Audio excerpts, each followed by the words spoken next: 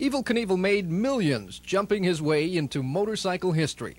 Now Knievel's 26-year-old son, Robbie, is following in his dad's footsteps. I look up to him. I mean, he was always like a superhero to me when I was little, I guess like he was to a lot of little kids, and he always crashed and kept getting back up. I don't want to follow in his footsteps completely.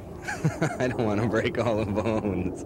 Evel Knievel broke almost every bone in his body during his career in the 60s and 70s. Robbie has only had minor accidents since he started jumping cars about 13 years ago.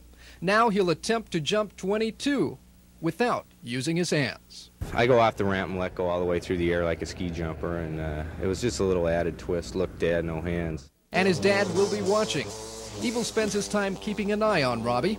This week they're at Portland International Raceway preparing for this weekend's big jump.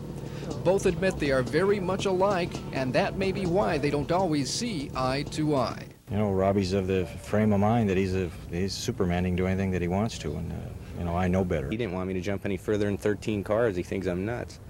But I wanted to come out here and set the record, and that's what I'm going to do.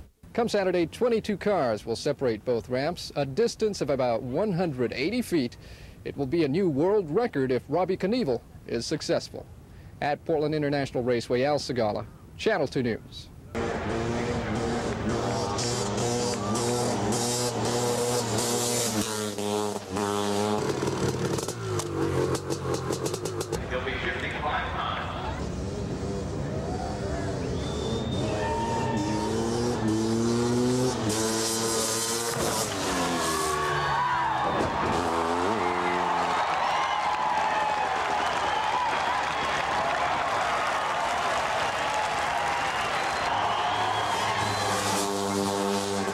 Back when I did the 22 cars and vans at the Grand Prix last July 31st there in Portland, I almost flipped over. I'm going to be going about 30 or 40 feet further.